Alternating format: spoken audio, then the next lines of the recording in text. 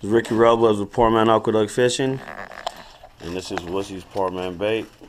Fixing to put it in Bob's bait bucket on Chester and on Bob's Kern River on for Niles.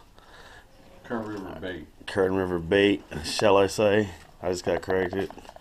But all this is going to stores. They got an order for 50. The other store got an order for 24. 24. Yeah, and that's Wussy himself. Early in the morning. I'm gonna get. This is it, you guys.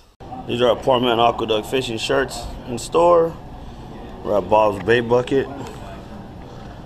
These guys are gonna be holding our bait in here. Put it on the shelves.